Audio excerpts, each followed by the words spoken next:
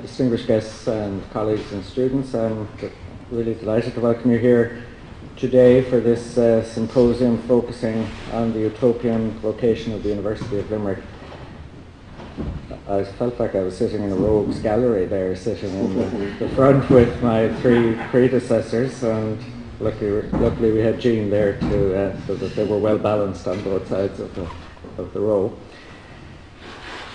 I think what I want to say a few words about to maybe get things started, and I think that our search for a more utopian society is a constant and somewhat elusive challenge.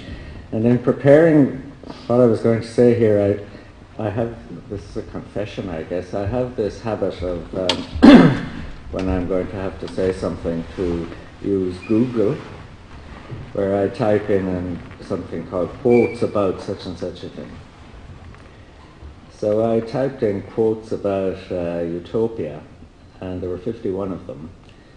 50 of them were derogatory, or sounded derogatory to me. So the only one that I felt I could use on a day like today was one by Oscar Wilde, and this is it. A map of the world that does not include utopia is not worth even glancing at, for it leaves out the one country at which humanity is always landing. So I think any discussion about Ireland, how Ireland as a nation might progress towards a more utopian society, is a worthy endeavour, especially at a time when we face such deep challenges to our culture and to our economy and to our society. And I'm delighted that our work here at UL might contribute to that goal. At any university, and particularly here at UL, we believe that our greatest hope for the future lies with our students. The responsibility for educating future generations is an obligation that we take very seriously.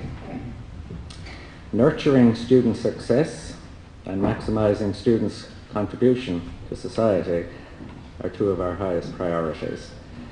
And last year, the university produced a statement of what we call graduate attributes, which are attributes that we are committed to seeking to imbue in our students, and also a statement which articulates our commitment to creating and sustaining an outstanding learning environment for our students.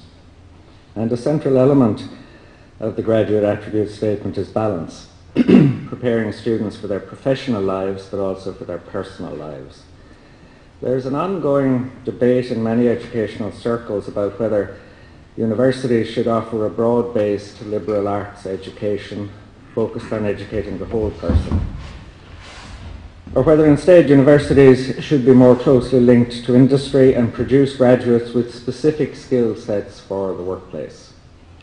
And I believe that the answer lies somewhere in between those two extremes.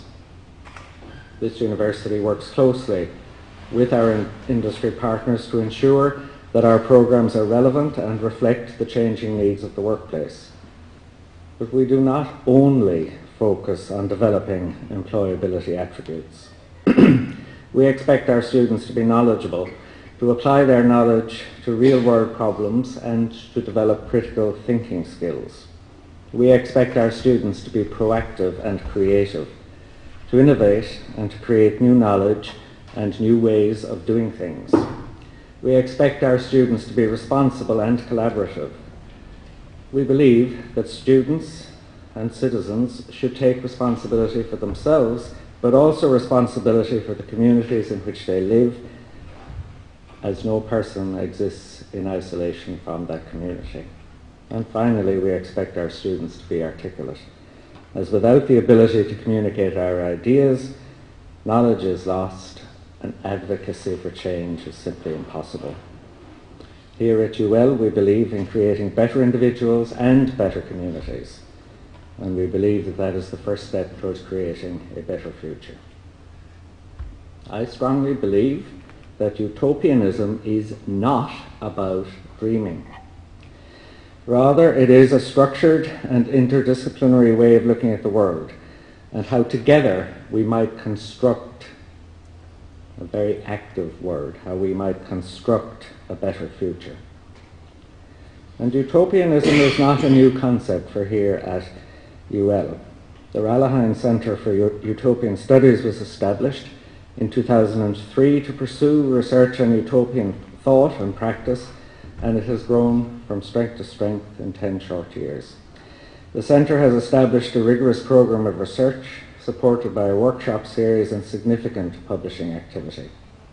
The Ralahine Centre is a beacon for utopian studies in Ireland and has gained recognition at the highest levels of government.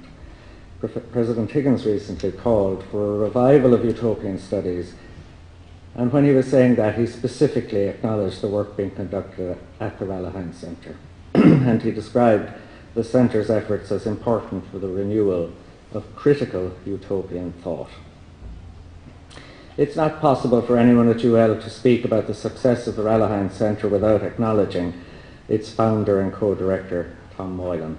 And I would like to take this opportunity to thank Tom personally for his efforts in establishing the Centre, in bringing it forward over time, and in particular in developing today's conference. And I want to congratulate him on the conference and on the continued success of the Centre. Thank you, Tom.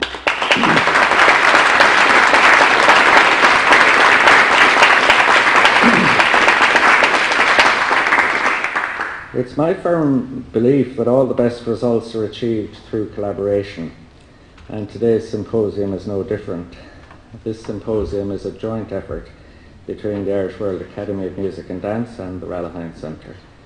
And I want to take this opportunity to thank the Academy for their continued support of this activity and for their continued efforts, sustained efforts, in trying to enhance the life of the university in so many different ways that go well beyond their contribution in the area of music and dance. So I would like to acknowledge the Academy in that regard.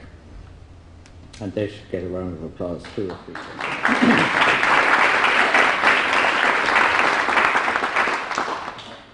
As most of you know, this year we are celebrating the 40th anniversary of the arrival of the first students on campus, and during the year we are pausing to look back on our history and to appreciate all that we have achieved. But we're also looking forward to the next 40 years. And we will be an institution that continues to be committed to educating graduates who are prepared for pioneering roles in society, who are connected to their communities, and who share diverse cultural experiences. And it is through educating future generations that we at UL can best contribute to the utopian vision. So in conclusion, I hope this symposium is a great success. I'm going to have to sneak off before it's over. I'll stay for as long as I can because I'm really interested to hear what people have to say. I hope you enjoy the day. Thank you very much for listening.